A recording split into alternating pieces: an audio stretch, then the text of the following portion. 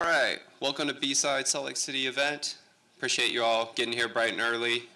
I know more will start to trickle in, so it's great. I just want to start out by saying thank you to the sponsors. We'll talk a little bit more about them as we go through the slide deck, but transparently, we wouldn't be able to have the event without them and their support. So I really appreciate all they've done over the years, especially some of these top tier sponsors that have year over year provided the financial means for us to continue this event. And I'll talk more about what the goal of the event is as we move through it and all that. But yeah, it's really not possible without funding. So yeah, so welcome to the event. Our slogan, everyone is a participant, right? Hopefully that'll become clear through this presentation. But BSides is all about people coming together and having great conversations. We really look at, there's not really attendees. We're all participants in this, and really encourage everyone to have lively conversations and really get the most value, right? When you have this, life is fleeting, right? Time is short. You only have a little bit of time here, so you might as well make the most of it and try to build some good connections along the way. In that whole line of thought, you can definitely create more connections and get more information about the event if you join the Discord. So the primary communication methods are over Discord, and there are community-specific channels. So for example, the CTF channel is pretty active. So if you're looking for help, everybody in the community is pretty accessible from my experiences. So you can either jump into a channel, ask a question, or find out who the lead is over a community or over a specific project and kind of DM them and get more involved. So, all right, what is BSides? It's a community-driven framework for having cybersecurity events that are really created by community members for community members.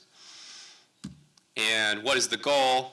It's really, we want to expand that spectrum of conversations that we normally have in another space and time that's kind of outside of both, kind of that third space concept, outside of work and outside of home, right? So provides an opportunity for that. I firmly believe BSides is a great way for people to present. I love to see first-time presenters get up here and present. I know we have a ton of super smart people in our industry, and they have a lot to share, but we all kind of have our little quirks, and presenting isn't always the easiest thing for individuals. So super excited. We got a great lineup today, and yeah, we had a great day yesterday. Yesterday was really a workshop day focused on hands-on workshops. Today is really the main day, kind of focused on the sessions and communities. And there's lots to do hands-on today as well, in addition to the sessions.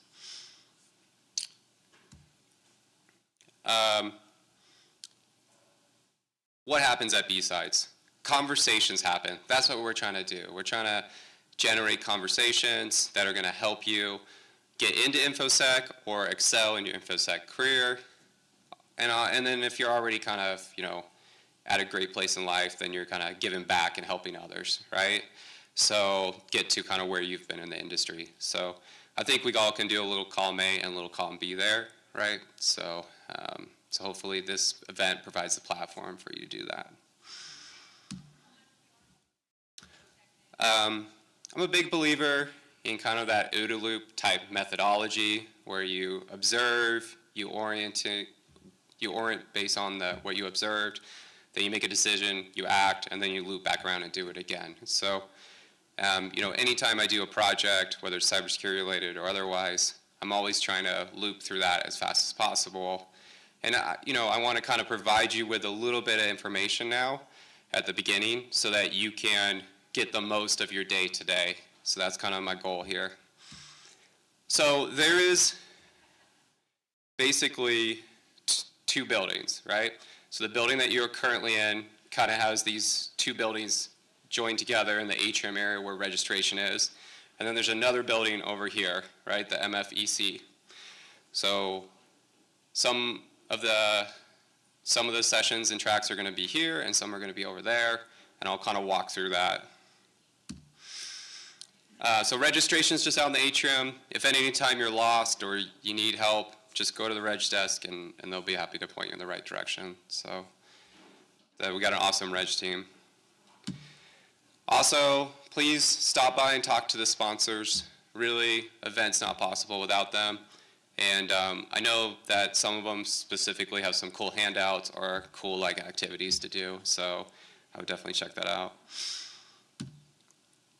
There's also a raffle contest. So if you didn't get a card, I think it ran out of cards already, but so they'll give you like a 3x5 index card. And if you go around and get all 8 stamps by talking to each sponsor, then you'll be in the running for a drawing. I believe the prize is a Apple HomePod, the bigger one, right? So that's a pretty cool prize. So one person who goes around and gets all of them will win that. So.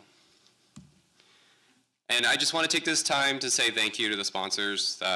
DigiCert has really helped us grow this conference over the last 7-8 years. Appreciate them. Same with Adobe. Appreciate all they've done over the years. So yeah, show them some love in the sponsor area. New for this year is the U of U's School of Business. They're sponsoring.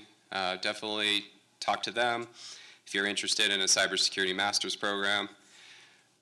We also have Data Theorem, which they create kind of like web application security products or help you secure your web applications.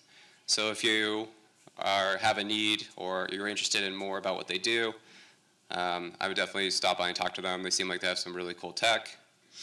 Paramify has this deadlifting contest out there in the vendor hallway. It's pretty cool. I've never done a deadlift before. Yesterday, I crushed it. At least that's what I tell myself. Yeah, exactly. I got one vote of confidence. Proofpoint, they're here in Utah. They got a good office, and they make a great email solution. So if you have issues with spam or whatnot, definitely check out their solutions. If you haven't used Sysdig, you're probably doing Kubernetes wrong. Right, so it's a great. They make some great tools to really debug Linux environments, specifically I've used them in Kubernetes environments in the past. So, and they do have some free tools too. So even if you're not in the commercial, I would definitely go check out some of their free tools. VetSec is another nonprofit. Just FYI, the organization that runs this event is a nonprofit, 501c3. If you're interested in more about that, just stick around after my closing talk at the end. We have kind of like a members meeting for the nonprofit if you want to ask more questions about that. But VetSec is also a nonprofit that's really helping veterans transition into cybersecurity roles. I've worked with a lot of veterans over my career, and they make a lot of sacrifices for us, right? So, anything we can do to help them, I think they more than deserve it. I also want to call out SUU. They're heavily involved in kind of the Women in Tech lunch that I'll talk about, and program today, which I'll talk about, and just appreciate their general support. So it's another great place to check out if you're looking for a degree in cybersecurity. Yeah, thank you again, sponsors. Okay, and while we're on the thank you train, I'm not going to be able to thank everyone, but there's a ton of people that have put a ton of hours into this event, including the ones that are visible, speakers, the people running the communities. But there's a lot of people just behind the background putting a lot of hours into this. So really want to thank them for all that they do.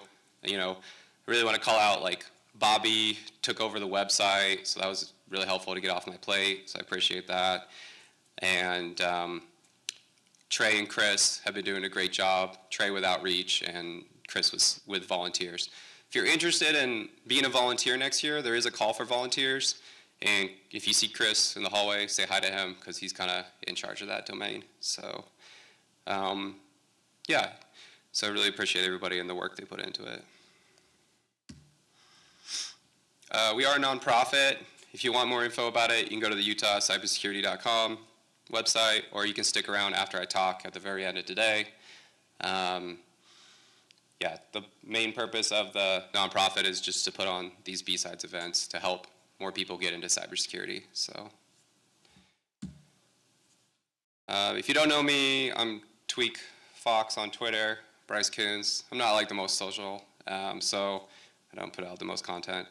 But you know, like back in the day, I kind of got into, when I was living in Southern California and got into more of the hacking scene and all that. And I had a lot of really good mentors that helped me kind of get to where I am today. Had a pretty fun career, like worked at Homeland, kind of run their network defense on their unclassified side. Worked at the intelligence community, kind of ended up being a technical director there, ran a lot of their offensive operations and things like that. Built a red team for Adobe here in Lehigh. That's where I kind of relocated to the Utah area. And I built a company, Stage 2 Security, and that's kind of morphed into ultraviolet cyber now. We just kind of focus on cybersecurity services, whether they're offensive or defensive and things like that. So, I have certifications and other things. So anyways, if you're ever looking for career advice, usually in a Hawaiian shirt and somewhere around here, happy to help. So, but there's a lot of other great people in our community too that can kind of guide you. So, but that's me in a nutshell. Okay, cool. Okay, you are in track 1 right now. This is KGMC 150. So if you see that referenced anywhere, that's where you are at. So this scale on the side is Bryce's scale of hardness, or Bryce's scale of pain. So it's red means the hardest, green means super easy. These are my general approximation of the activities here. I could be totally wrong, so take it with a grain of salt. All right, so track 1, not totally beginner, but not really advanced. So, and that's kind of where we try to keep most activities for BSides. And that's here in this building, the KGMC, that you're currently located in. Track 2 is in the other building, kind of has stadium seating.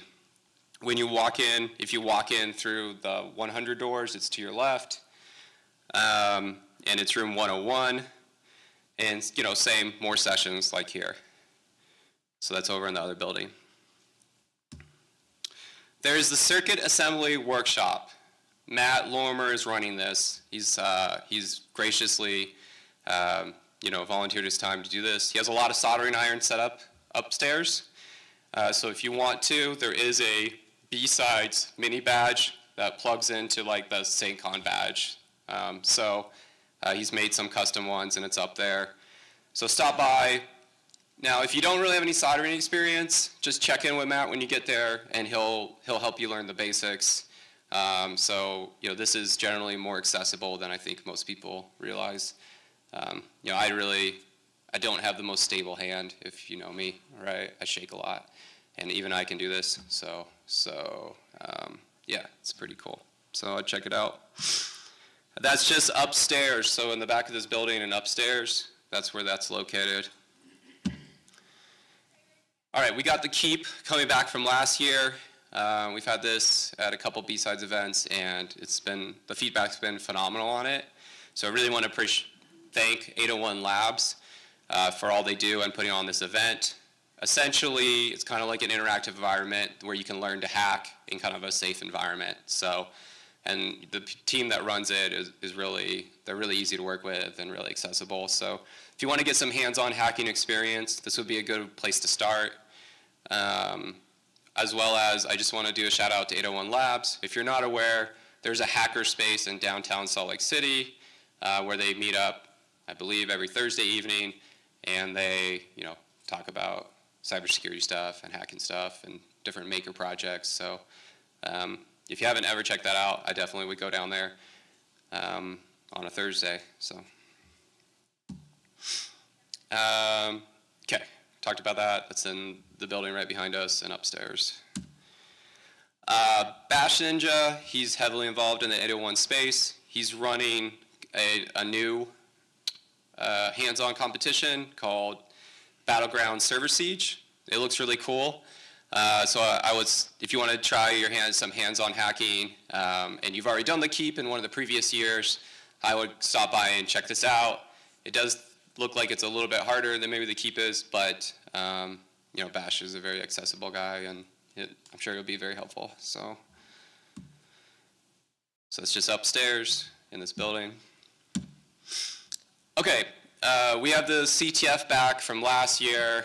Kevin Lustig recruited more people to help with it, so they got a lot of fresh challenges.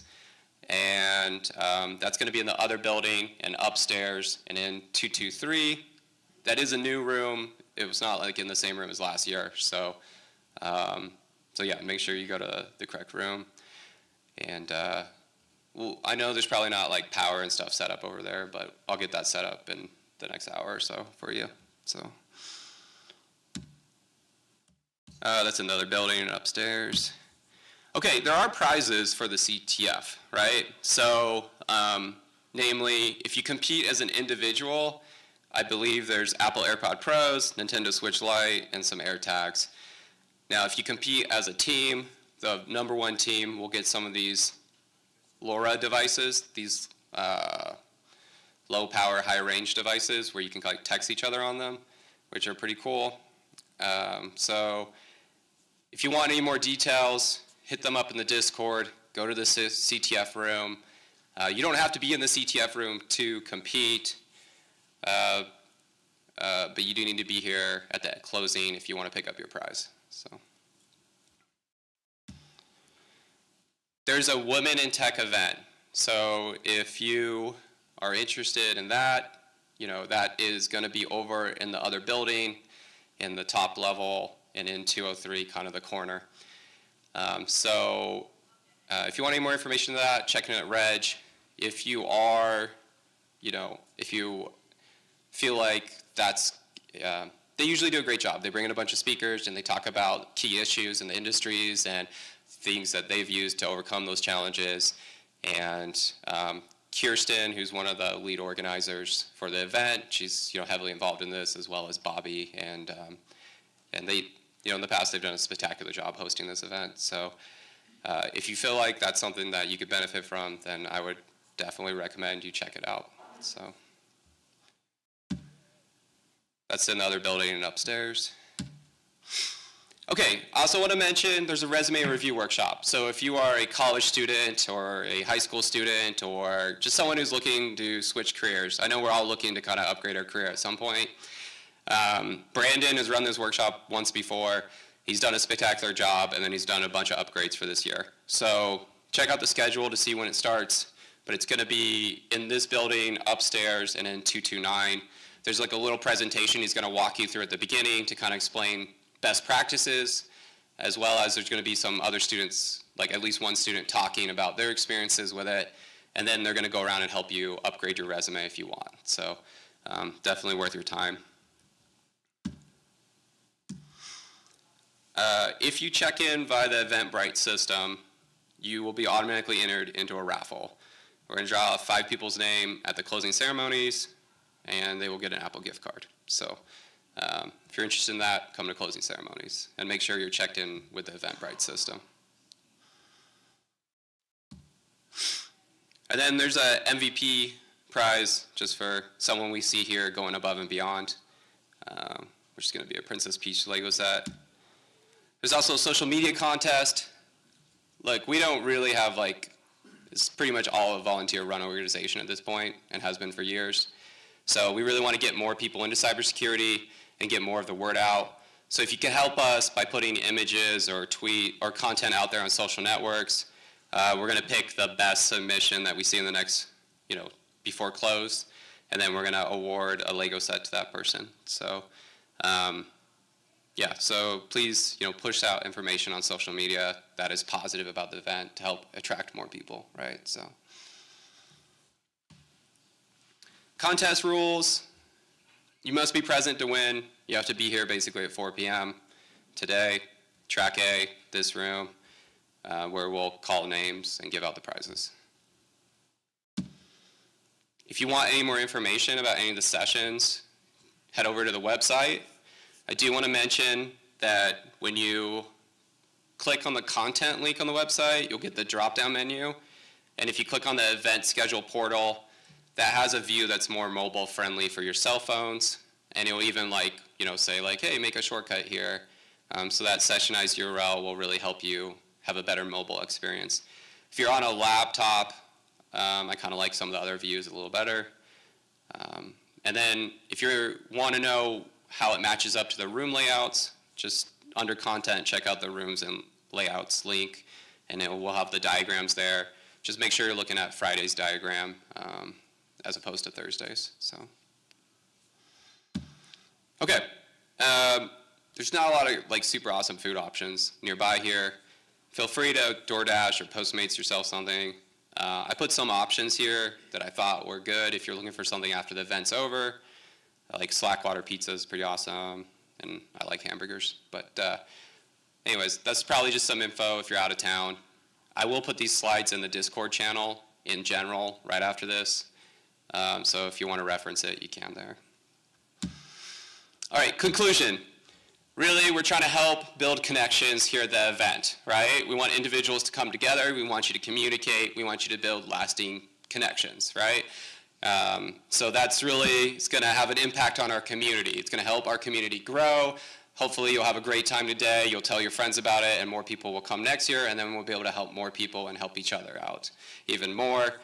And one side effect of doing that is that when people start to connect on a person-to-person basis, you really start to gain more empathy for the other person typically, and then you care about their success, right? So you can help each other out in careers, move forward, grow, advance, and that's kind of a side effect of just us coming together and the community growing.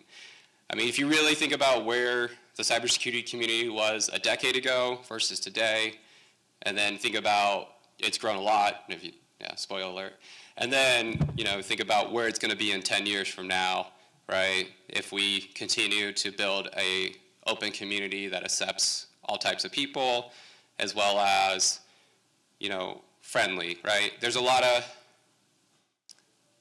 really smart people in the industry, right? And I feel like when when you're online, sometimes people get a little dehumanized, right? You don't realize you're talking to another human and they have feelings. But when you're here in person and you're interacting face to face, it's a lot easier for us to kind of register all those factors. So that's one of the reasons that I still really like in-person events. So, okay, that's it. I'm now going to pass it over to JC. If you don't know JC, he's a total. What? I'm very grateful he came out to do the keynote. But he's awesome. So so it's going to be a great keynote. Once JC's done, all the workshops and other tracks will open up. So feel free to check out the schedule after that. But yeah, JC's awesome, and he's local to Utah. I mean, he's somebody that we could all inspire to be more like.